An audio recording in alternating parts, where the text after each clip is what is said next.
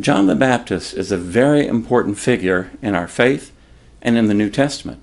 If you think about it, he is in essence the starting point. The scripture actually says the law and the prophets were until John.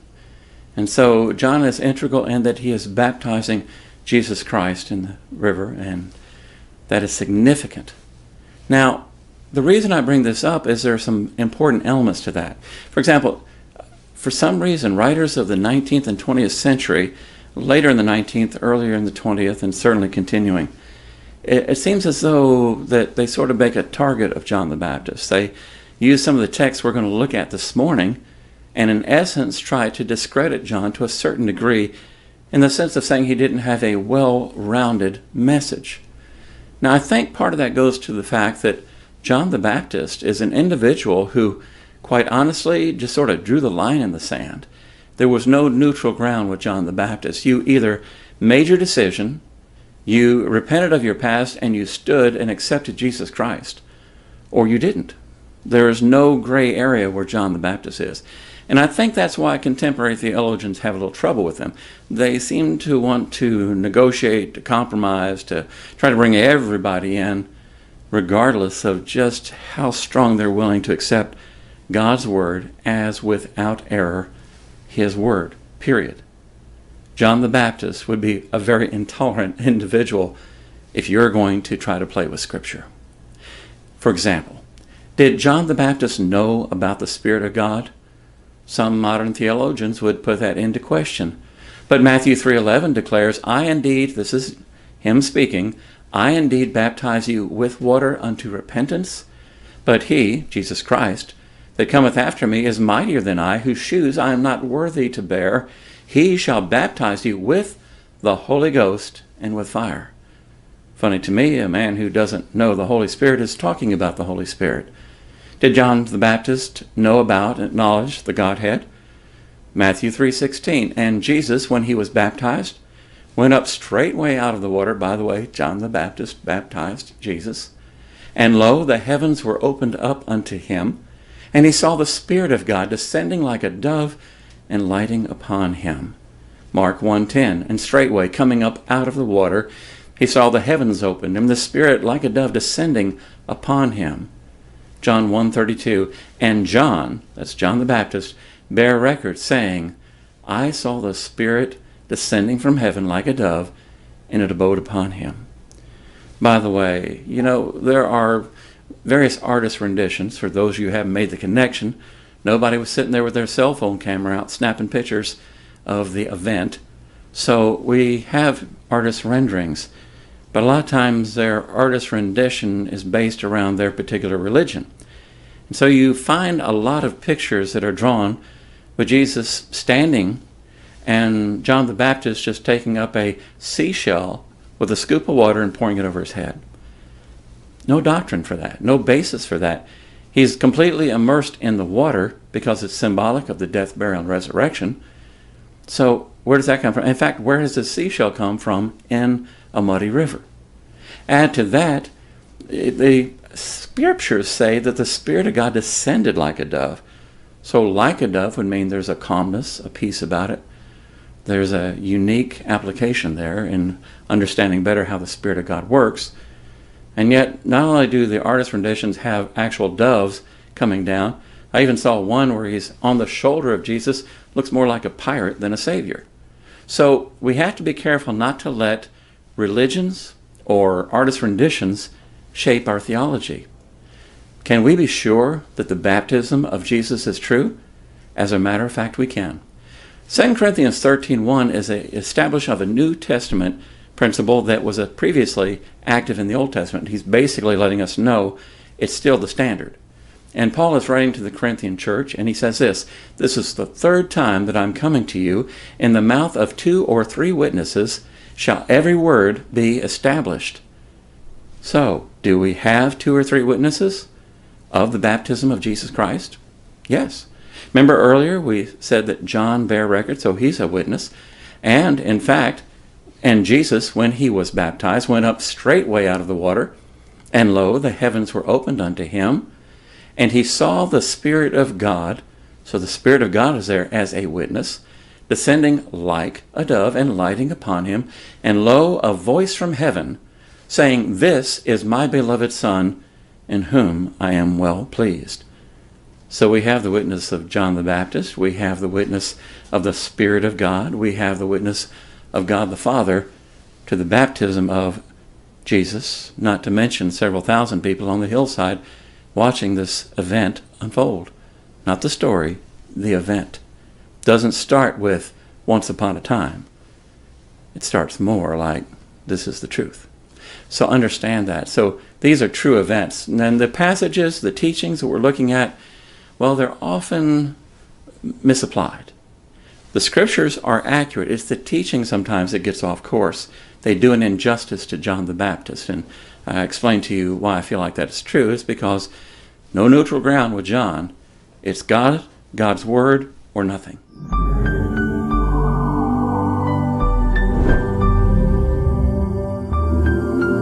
So the title of the lesson is titled Incomplete Picture. And I think that could easily come from that misapplication of John the Baptist. It's based around Acts 18, 24 through 28, and 19, 1 through 7. To be honest, if I was going to just rename the whole lesson, I'd probably go with name dropping is not the same as being somebody. What I mean by that, I think most of people would be familiar with that expression, name dropping. I can give you an example that, I've had a lot of lunches with our pastor, the senior pastor at our church. Well, actually, to be more precise, I sat at a table where he was speaking at a dinner, and he was actually we never actually talked at those meetings. Another example is, I could tell you, I could do a little name dropping, that I've been to the White House with the president and the Shah of Iran. To be a little more accurate, the church I was at the time, they needed a friendly audience, so they brought out a group from our church. We were out in the back of the Rose Garden. The main dignitaries were seated in the front, and the president and the Shah were at the very front. I remember them as being little tiny people up front that I could barely see. But technically, I was at the White House, so I could say that. But in reality, do you think we were like having dinner together talking? No. Name dropping is a funny thing, but we need to be careful when we hear somebody name dropping, oh, I know so-and-so, I've been with so-and-so. Make sure we find out if they are really there or just part of the crowd. Because name dropping is not the same thing as actually being somebody. And in this passage, I think John the Baptist is definitely somebody, and people are trying to name drop with him to put themselves in the picture. Speaking of an incomplete picture, we're going to first encounter some folks that have more passion than performance. It's an individual, actually, that we're going to read about. And he does have a lot of talent and skill, but he doesn't have that whole picture. Acts 18, verse 24. And a certain Jew named Apollos, born at Alexandria. Alexandria, by the way, was sort of the hub of learning at the time. Tremendous literature, tremendous people who studied and applied. And Apollos was a tremendous speaker. The scripture continues, and an eloquent man, that good speaking I spoke of, and mighty in the scriptures, came to Ephesus. And so here's this very eloquent man who could always draw the crowd. Verse 25, this man was instructed in the way of the Lord, and being fervent in spirit, he spake and taught diligently the things of the Lord, knowing only the baptism of John. Now, that's one of the places our contemporary theologians will jump in and try to say, well, you see, he was a limited message. It really didn't have the full gospel in there of everything we need to know. That's a bit challenging. Let's think for a moment, what does it mean to say only the baptism of John? Well, we've already talked about in those scriptures that John spoke of repent, meaning to turn your life around and to come to Jesus Christ. He understood, in essence, the plan of salvation. He spoke that the kingdom is nigh, meaning he is anticipating Christ to come, and he's anticipating that there is a future millennial reign. He's anticipating the coming Messiah. He also acknowledged that Jesus is the Christ, the Messiah. Starting to sound like a pretty rounded message. And finally, he definitely confirms that there is a Trinity. After all, he's standing there during the baptism with Jesus in front of him. He has the Spirit of God descend, and he hears the voice of God from the heavens. And you'll recall back into our history that John's mother Elizabeth was a cousin to Mary, the mother of Jesus Christ. And they had met, they knew each other. In fact, he was one of the first testimonies, if you will, because when Mary and Elizabeth, while they were pregnant, both met, that it says in the scripture that John leapt within the womb at the presence of his Savior. So yes, the message of John the Baptist is pretty complete. There may be some things we can touch on, but remember, there's more than water to John the Baptist's message. That's important to understand. So, what about Aquila and Priscilla? Those are two names we're about to find out about in the scripture. Priscilla, by the way, is sort of interesting. Her proper name is Prisca. Priscilla is a more intimate, friendly kind of name. So when we speak of Aquila and Priscilla, we're speaking of husband and wife. We're talking about two people very strong in their faith, good teachers. And interestingly that we use that warmth name of Priscilla, she's from other scriptures and from history documents. We find that she was a very warm and kind person. And she was very tender-hearted, reaching out to people. Both of these people had a powerful stance in the gospel. In fact, in other places we find that they ministered with Paul. When Paul went on the journey, Paul goes into a church and it's a very difficult time. They're there, they're ministering, they're working and helping. In fact, it's particularly interesting. There's actually a Roman piece of literature where a Roman leader is sending out an edict to have them removed from the town, to get them out of the city. He accuses them of an interesting charge.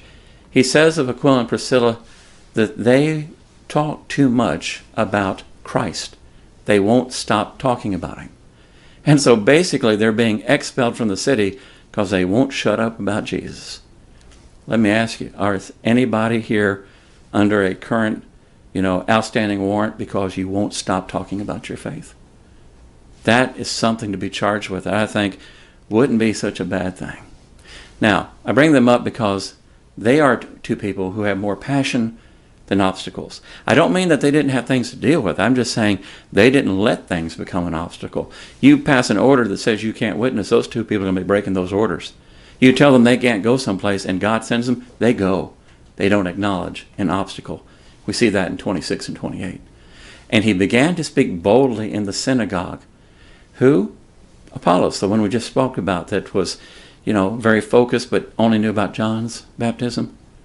And when that happened, when Aquila and Priscilla, who were there, heard this, well, they took him unto them, and they expounded unto him the way of God more perfectly. We see a great way of testimony for operating, for teaching, for loving another brother or sister in Christ in the role of Aquila and Priscilla. They took him unto them, first of all, privately. They took him aside. Their goal was not to embarrass him and say, oh, we know this, you don't know this. They didn't stand up in the meeting and say, hey, yeah, you're wrong. No, he was accurate, and he was quite the speaker, very intellectual. But they take him aside privately, and then what we find is that with organization, with detail, they go in a more excellent way. It's interesting when you study Scripture privately, you find what's referred to as the two hands of Scripture. If you think about the hand, that you have five, 4 fingers and a thumb on one hand and then the other. And so there are 10 broad areas of study in Scripture, 2 sections, 5 and 5. And so there's a methodology as you approach studying God. That is what theology is. It's this scientific, methodical approach to studying God. And so they were very methodical in presenting the greater truths of the Scripture to Apollos. And Apollos, to his credit, was open and ready to receive this teaching. And so as a result of that, he is now going out and he's teaching with greater strength, greater passion, and a greater expansion. He still had all the message of John the Baptist, which was very complete, but now he's talking in greater detail about what it means to be a Christian. How do you walk in your faith? He's got more detail about our requirements to come together. Maybe requirements is not the best word. Maybe the drive, the passion to come together and honor Christ as we worship, as we share the gospel, things of this nature. So Acts 18, verse 27, and when he was disposed to pass into Achaia, the brethren wrote. Why would they write anything about him unless he has matured in his faith because of that meeting? They write exhorting the disciples that he's about to travel to receive him, who, when he was come, this is interesting, he helped them much and had believed which through grace. So when he was come, helped them much which had believed through grace. In other words, the Gentiles. They didn't have the benefit of the Old Testament law where they had studied and learned and knew that history. They encountered Christ and accepted him as Lord and Savior, but they're starting their faith on ground one. And so he comes and he teaches them about the grace of God, drawing from the training and the learning that he had, and much of which we can attribute to Aquila and Priscilla. And then we also see in verse 28, for he mightily convinced the Jews, and that publicly, showing by the Scriptures that Jesus was Christ. So to the Jews of the day that were there, he presents the gospel. He presents it from the Scriptures. And so in other words, he's quoting the Old Testament and showing that Christ is the fulfillment. And so that they can have a confidence and a peace about it. Yes, he is the Messiah. He is the answer to the prophecies of the Old Testament. So we begin with this incomplete picture, such as it was, with a man who has more passion than performance. He is a great speaker, but he didn't have the whole truth. Now he's got the truth. Why? Because of two people who had more passion than obstacles. They didn't see barriers to moving forward and where God would lead. And then finally we look at a couple of individuals who have more passion than engagement. These are the people who are like the ultimate name droppers, because they really don't know what they don't know. Acts 19, 1 through 7. And it came to pass that while Apollos was at Corinth, remember he got those letters and he went out and he began touching the lives of the Gentiles, clarifying their questions, and also reaching out to the Jews who now understood Jesus is Messiah. Paul then, having passed through the upper coast, well, he comes to Ephesus and finding certain disciples. So these are people who identify themselves as being disciples. Well, he says unto them, have you received the Holy Ghost since you believed? And their reaction? Well, they said unto him, we've not so much as heard whether there be any Holy Ghost. Now I want you to think about that for a moment. These people were acluistic. If you're not familiar with that term, it means they didn't have a clue. They didn't understand. Now they claimed to be disciples on one hand, but they didn't know who the Holy Spirit was. Remember John, he was acquainted with the Holy Spirit. He understood this. That's important. Why? Acts 19, verse 3. And he said unto them, unto what then were you baptized? And they said, unto John's baptism. That's a great red flag to the Apostle Paul, because he knows that, no, John's testimony is that he would have spoken about that. They would have been aware, but they weren't. And so they only knew the baptism of John. As we already said, that means repentance. That means the kingdom is nigh. Jesus is Messiah. There's a Trinity. How can you be preaching and saved under the message of a man who preaches Trinity when they don't even know who the Holy Spirit is? That's bizarre. So let's think then about Paul's next statement. And remember, what is the plan of salvation? Paul says in verse 4, then said Paul, John verily baptized with baptism of repentance, saying unto the people, that they should believe on him which should come after him, that is, on Christ Jesus. Now, if that's not the plan of salvation, what is? There's repentance, acknowledging your sin, accepting Jesus Christ as your Lord and Savior. That is the gospel. Verse 5, when they heard this, they were baptized in the name of the Lord Jesus. Let's talk about baptism for a moment, by the way. Think of it like this. In the Old Testament, the Spirit of God comes upon a person for a special act of service. The Spirit of God does not indwell people long-term in the Old Testament. That's why David was able to pray a prayer that you and I should not pray. He prayed, God, remove not your Holy Spirit from me. Because he wanted to be used of God. He did not want the Spirit of God to be taken away. He wanted to have the power of God in his life in that unique way. New Testament age that you and I live in today, the Spirit of God indwells us at the very moment of salvation, and we know him, and he teaches us, he secures us in our salvation so we can't lose our faith. When we're reading something, he teaches us more. Interesting, by the way, if you test the Scriptures in what they call the Flesch-Kincaid writing, it's in other words the readability test. You can check most of Scripture, and it's up at around the 8th grade reading level. You look at those Scripture verses that speak of the plan of salvation. like John 3:16 or Romans 10:9 and 10. And what's interesting, those are at the 4th grade reading level or a little less, maybe between 3rd and 4th grade. It's like God, when he gave us his word, took the plan of salvation, what we needed to get saved and to know our need of salvation, put it down there on the bottom shelf where any child could get to it. And then he took the deeper things of God and put it up higher on the shelf. And that's okay too, because not only will you have the strength of being a part of a local church and godly teachers and godly pastors, but the very Spirit of God indwelling you, opening up his word to you so you'll understand it better. That's a blessing in and of itself. When they heard this, the truth of the gospel, they were baptized in the name of the Lord Jesus. So either they were taught by a different John, not John the Baptist, because John would have given them the whole story, the truth. Or they made an impulsive decision. They never were saved. They just ran up with the crowd and ran back and never understood what they had hold of. That's pretty sad. Because if they weren't saved and they thought they were in trouble.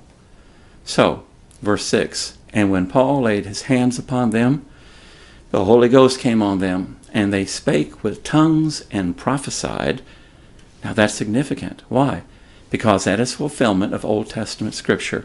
Joel 2:28, and it shall come to pass afterward that I will pour out my Spirit upon all flesh, and your sons and your daughters shall prophesy, and your old men shall dream dreams, and your young men shall see visions. You see, in the Old Testament, there's different places where we have an understanding of what will happen when the Spirit of God comes, and he will be coming and indwelling on that permanent basis because of the fact that Messiah has come. There's been a change.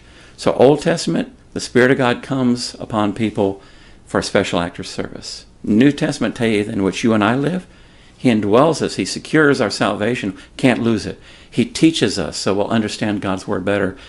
And he guides us. He gives us direction with incredible wisdom. That transitional period, when they receive the Spirit of God, some of these folks were already saved through Christ's ministry and others.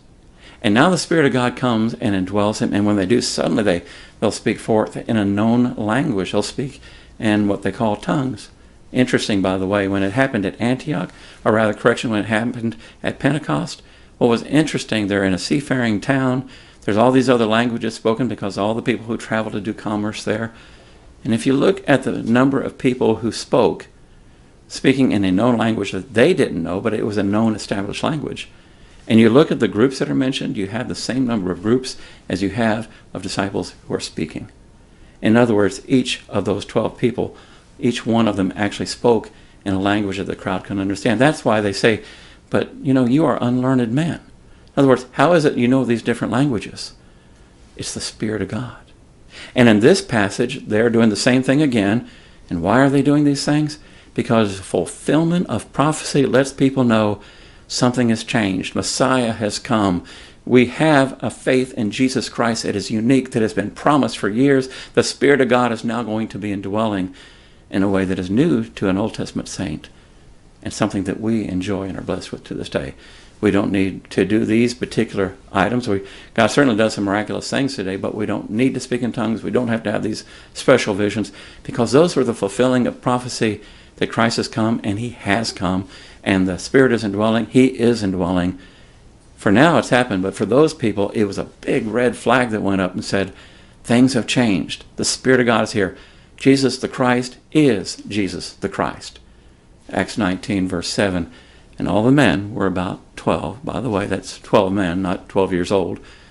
12 men who said they were disciples, thought they were of John's, and we find out, no, wrong answer. They needed to know Jesus Christ as Savior.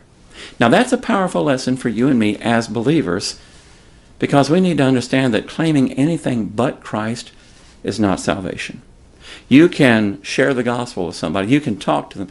A lot of times we ask something as basic as, has there ever been a time in your life when you accepted Jesus Christ? And sometimes you'll get an answer, yes. And other times you get an answer many times. Hey, like Paul, you had that little red flag off in your head and said, no, not many times. And you ask more questions, and you keep asking questions until you hear the truth of the right answer. When witnessing, ask the right question. till you get the right answer.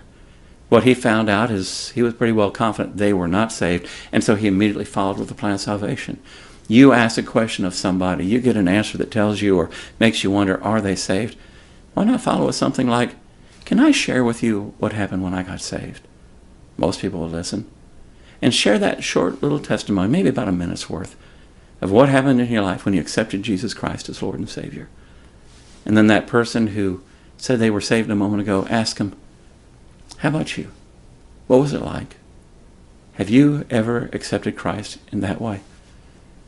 And if they then understand you better and clarify, and they talk of it with a passion and an understanding, you realize, hey, I have a brother or sister in Christ here. Or if not, ask them, would you like to? Because you see, really what the Scripture tells us, if we confess with our mouth the Lord Jesus, if we believe in our heart that God has raised him from the dead, thou shalt be saved. That is the plan of salvation. And by the way, you can't lose your salvation, because the Word of God says, not my opinion, the Word of God, that neither life, nor death, nor angels, nor principalities, or powers, nor things present, and my favorite part, or things to come, even things we haven't found out yet, nothing can separate us from the love of God. So don't ever feel defeated. Don't ever fail to witness. Don't ever feel like, I just don't have the words. Just go back to basics. Has there ever been a time? Listen to the answer and follow up with the truth of God, knowing he is faithful. By the way, I would like you to like, comment, and share, and subscribe to this channel so we can continue this study, continue this dialogue. When you subscribe to that channel and click that you'd like to be notified, what happens is you'll be notified when we post another video. And we can continue this talk, this conversation together. And by the way, I want you to know that through Jesus Christ, you can succeed. Thank you, and God bless you.